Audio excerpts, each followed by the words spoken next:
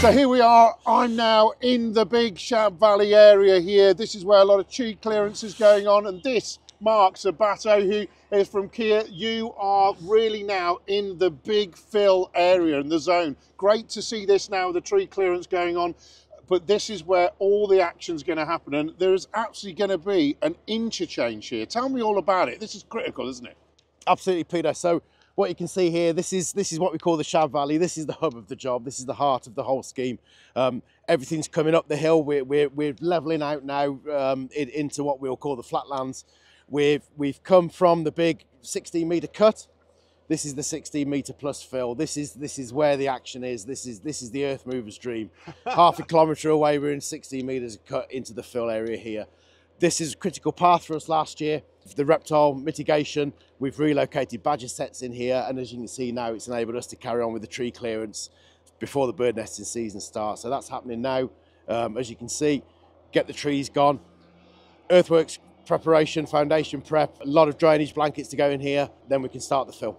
So tell me, what is a drainage blanket as such, and how important is that when you're looking at changing the geographical nature of this part of the actual project? So we place in here on the base of when the topsoil strip, we place 60,000 tonne of 6C material. It's a clean single 70 to 40 mil clean material, no fines in, and it enables any of that groundwater that's perching up or perching across to find its own way out on the lower drainage levels.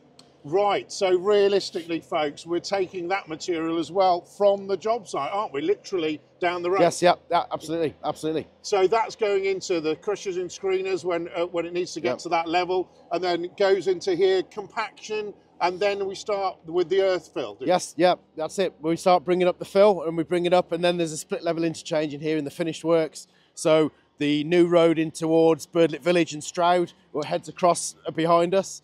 And then from this point onwards, going away over behind the other side of the valley, it becomes a standard 4-lane carriageway. So folks, we're here at the Earthmovers Dream. I love that phrase, Mark, and we're going to really follow the project and see the progress we've made so far, using specialist equipment at the moment to support the tree felling. And also, you told me earlier, these trees are actually going to be a part of the project for the future, because you're using a different material that you're going to use for one of the bases of one of the great big concrete structures. What's that all about? Because these are going to have a second life, aren't they, on the project? We're saving a lot of the tree chip on site. We're going to put it through a pyrolysis machine which burns the wood chip at over 1,000 degrees, and it creates a charcoal material which has moisture retention, and we'll use that to place on top of the concrete bridge decks for all the planting that goes onto the bridge decks. Wow, so the trees getting used again as part of the project. It all adds up when you bring it all together to be a real project that is actually helping itself, the material on site, the movement, the trees getting reused. And so folks, the Earthmovers Dream will be following this section in particular with Mark and the team in the future. Cheers, Mark. Thank you, Peter.